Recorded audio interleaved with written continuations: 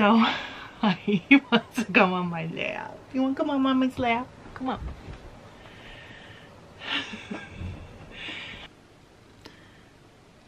Ooh, look at my kitchen table.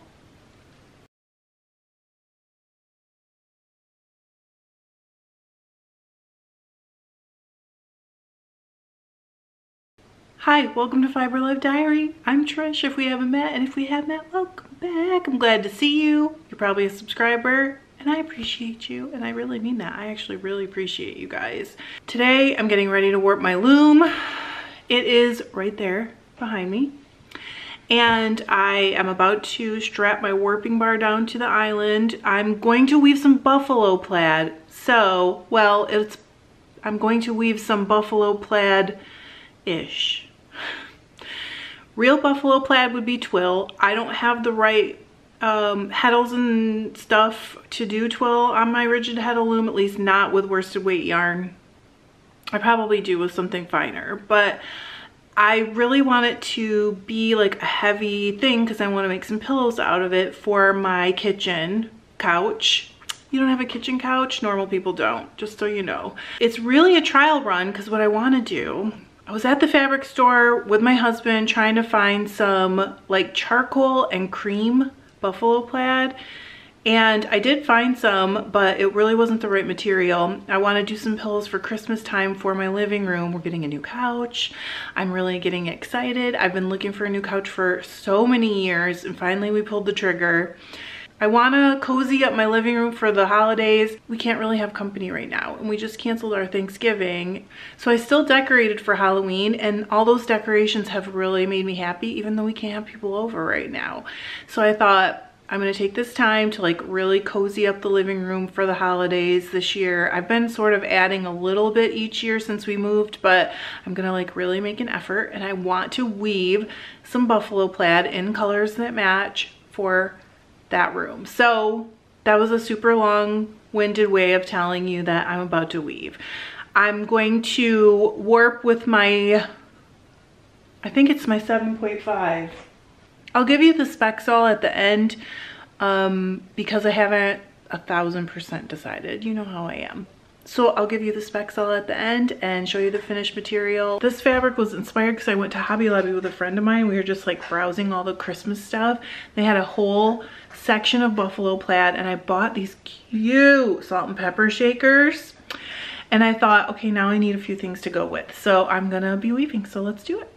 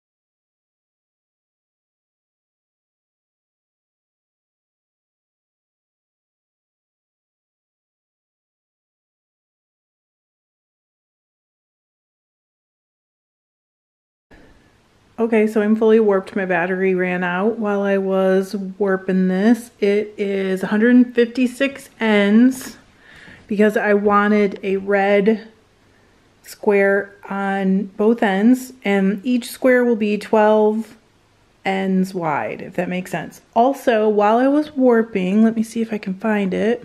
Okay, so there was one ply of this red yarn that was split or separated or whatever. So instead of felting it like you guys taught me, I put Elmer's school glue on it. It's not dry yet, obviously, but we're going to take one of our kids to dinner, so I can leave it to dry.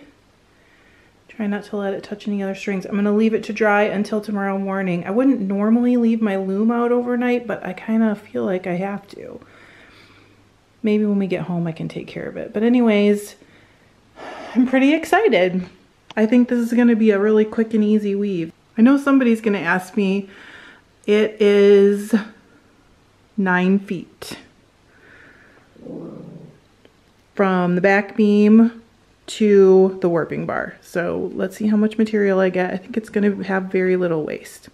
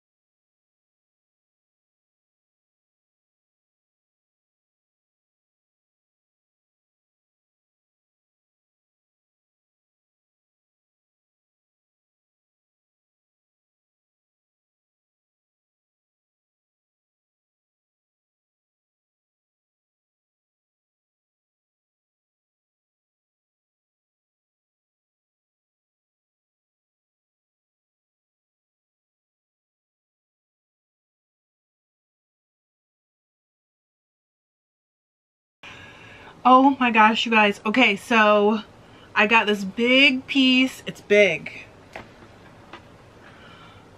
A buffalo plaid. I know you can see through it a little bit. That's only because there's light though. And my plan is to make some pillows that have like a fur piping. Next week, if you come back, you'll see me put them together. The truth is, I know just enough to be dangerous when it comes to this. So I guess you might be seeing me struggle through because, you know, that might be what's happening, but I'm gonna do it. I really wanted to take this opportunity to tell you guys how thankful I am for you. Yesterday was Thanksgiving in the United States. My dad and stepmother are coming, so that's it. We're not having a big family gathering this year. But like my whole life has changed in the past few years, and a lot of it is due to this channel and you guys. You guys have kept me going even when I wanted to quit sometimes. You have a lot of great things to say and I appreciate you. I'm sure that some of you refrain from direct messaging me because you think, oh, you know, she's busy, she's not gonna care. Every time you guys send me something that you were inspired to try out, every time you say I'm getting my first wheel because I'm so, you know, you inspired me, I got a loom, I feel like I can do it now, that's everything to me, because I really want you guys to feel like you can do it, because you can. You totally can. Everybody who is doing it right now and who you look at and think is some kind of expert was in your place at one time. So if you want to do it, you can do it. So every time you guys send me something, I'm like, yes. Anyway, I hope you guys will join me next week while I put these pillows together. I think they're going to be amazing. And you know, I don't really like to sew, so it might also be hilarious. I honestly don't know yet because, as you can see, they're not done. They're not done. But I hope you guys had a great Thanksgiving if you're in the US, and if you're not, have a wonderful weekend. And thanks for coming back to see me. Thanks. I love you. Bye.